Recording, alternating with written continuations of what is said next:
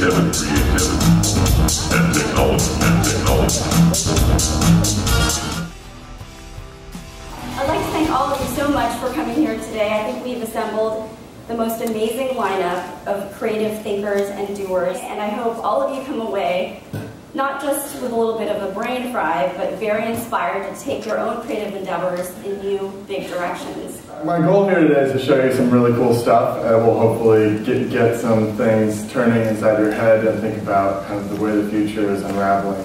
This is the machine that I made with some friends of mine, Adam Mayer and Zach Smith, and we drank a lot of caffeine, really wanted a 3D printer, and just brute force this one into the world. You get it as a kit, and you put it together. It's made out of wood, and it goes together kind of like IKEA furniture. It even comes with a little hex key that IKEA furniture comes with. And then you have a 3D printer, which is a machine that can make you almost anything. This is a heart that's made up of gears, and you can turn it, and it completely doesn't look like a heart anymore, and then you keep turning it, and it turns back into a heart. Transmedia storytelling is the art of conveying messages, themes, or storylines to a mass audience through the artful and well-planned use of multiple media platforms.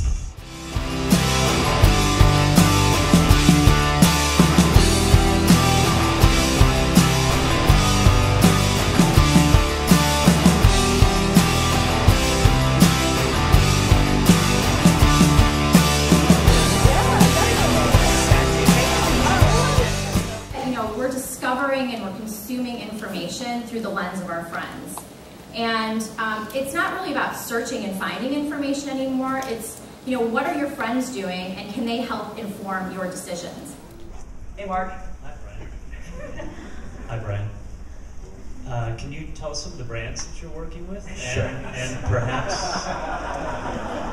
if you can, some of the games that you may be working on. All right, so I'll answer the first part, then I'll tell you why the second part is not to be answered right now. So the first is we're working with brands like Sephora, Vitamin Water, Pop Chips, Dr. Pepper, Carl's Jr., GNC, 1-800-Flowers, Home Run, their daily deal site, Outlook, which was recently acquired by Nordstrom's. So a very good handful, and Sony actually. Okay, so again, what I was trying to say was not to rap on them, but to say there are things that they can do to win that love back. And by working with Keep, I think they're making a very big stride towards doing that.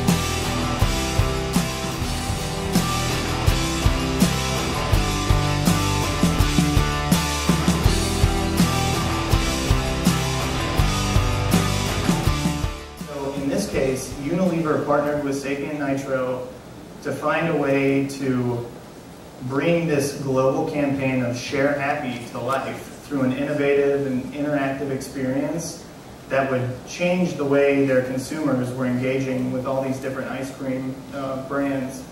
And through our collaboration, we took what started as a basic vending machine, which is simple, everyone's really familiar with it, and added these different technologies: facial recognition, augmented reality, social media, touchscreen, and really created a more immersive and entertaining experience, not only at the vending machine, but beyond that, through all the social networks.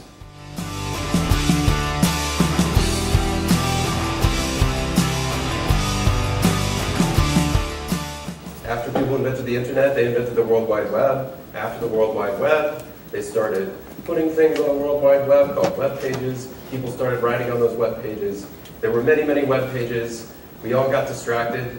Cell phones became very prominent. We all started looking at our phones, and suddenly our attention spans had evaporated, which is sort of the mantra of the conventional wisdom as it relates to all things web content, web writing oriented.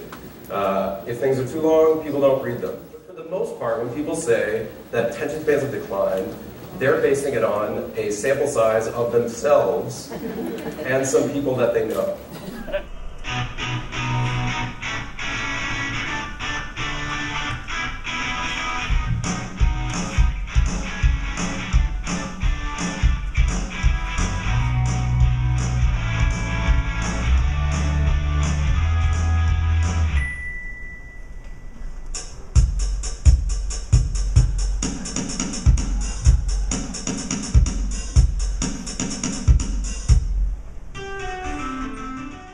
We've always been sort of on the cusp, like a little bit ahead of Apple. So I feel like in the next couple months we'll really rally and and see what we can do. And I think, you know, with other apps, definitely it's an exciting space. And I don't think that anyone who has an iPhone ever just uses one app.